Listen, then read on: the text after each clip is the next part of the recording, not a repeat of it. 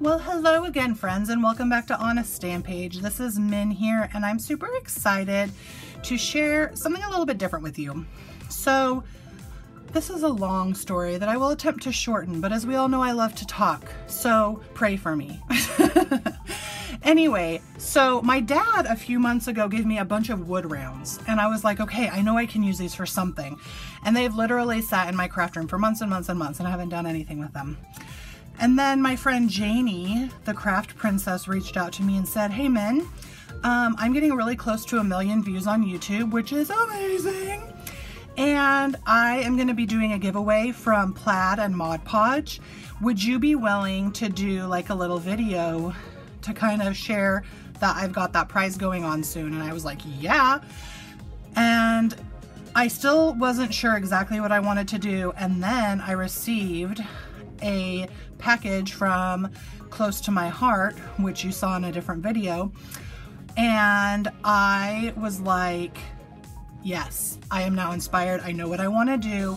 I want to make these little things that can be little decorations or ornaments for people to have, just like little house decor, because this one, as you can see, some of the bark fell off, but that just means that it sits perfectly up like this, which you can't really see, but it'll sit perfectly to where you can see this. And this stamp set, oh my gosh, you guys, this stamp set. This is the You Make Me Happy stamp set. It is the Operation Smile stamp set from Close to My Heart right now.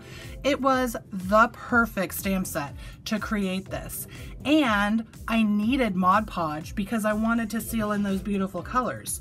So I'm gonna show you how I made this today, okay? So let me set this up here to the side. You're gonna need a wood round. Now, this wood round hasn't really super been prepared. It's literally just been dried out in my parents' driveway and then cut up. If you wanted to bake it and prepare it, you could, but you don't have to. Because, as I said, this is working out really well. You're also gonna need StazOn ink. It needs to be StazOn because it will be able to stamp on the wood surface. Your desired stamps, and I think I'm gonna go for this little fox, or maybe this owl, I'm not sure yet. Some Mod Podge, and a foam brush. You're also going to need something to color with. And so what I used to color was a white colored pencil and then various distress markers, okay? And I'll show you why I use the white colored pencil here in a little bit. So let's go ahead and start with our first step, which is going to be to stamp the image on. And we can go ahead and just kind of lay this. See, I'm really liking that owl. I think I'm gonna do the owl. And so I'm gonna put this on my clear block, get out my StazOn ink, and I recently re-inked this, so it should be good to go.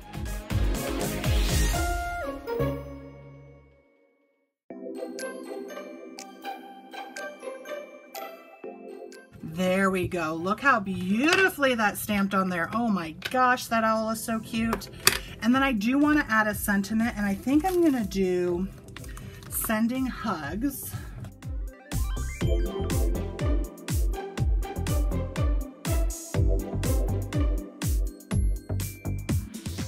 Yay, look how cute. Oh, okay. Now, if you just wanted it black and white, you could literally just Mod Podge this and be done. Like, you could totally stop here if you like that black and white look, but I love coloring, and I love coloring on craft paper and things like that. So here is where the white colored pencil comes in.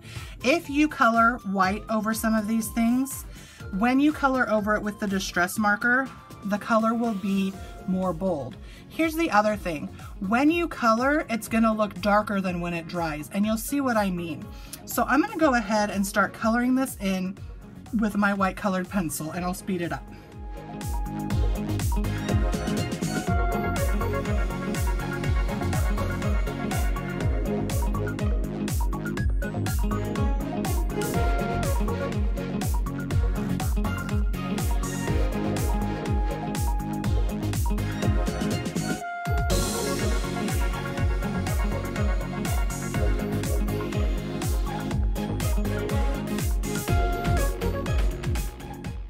right, so now I have my image colored in white, and if you notice, but I did try to avoid the black lines so that those would stay pretty true to color. And so the next thing that I'm gonna do is I'm gonna get some distress markers out, and I'm gonna color this in with distress markers.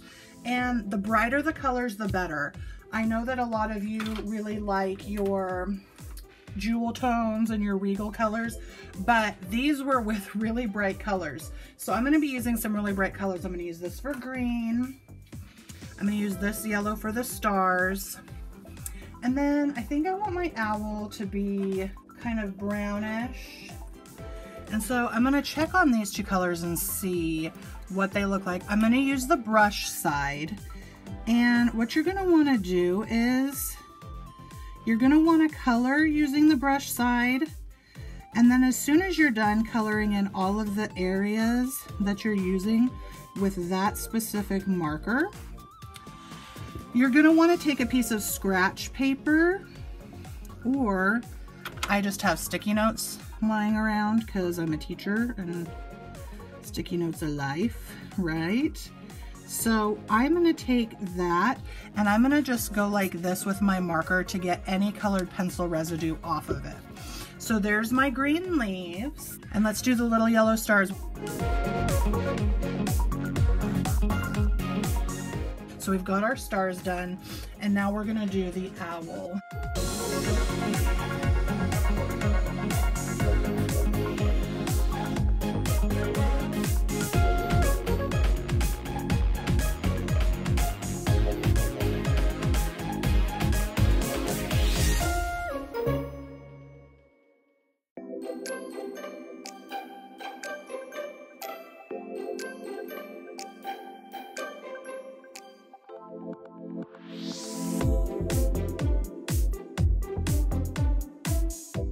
Look at that little cutie. Oh.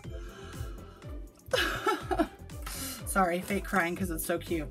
Okay, so next step, to take a heat gun or an embossing gun and heat over this, because that's going to help it dry so it does not smear with the Mod Podge.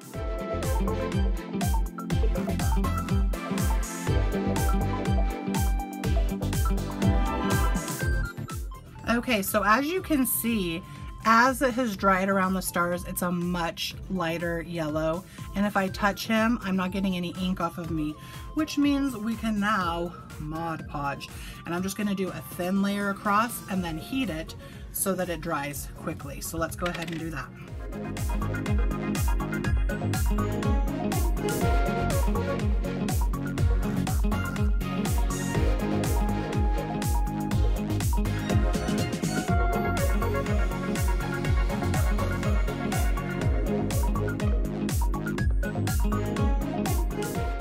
Okay, so here he is Mod Podged, and I'm hoping you can see the slight shine from the Mod Podge because I used glossy Mod Podge.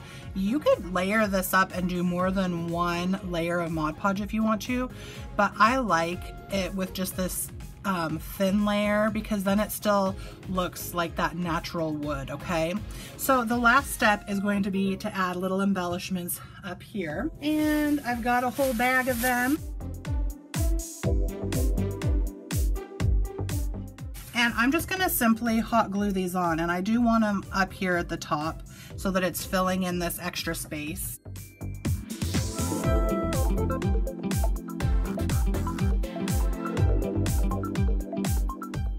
And there we go, our darling little owl is complete. He is super duper cute and he is ready to be given as a gift.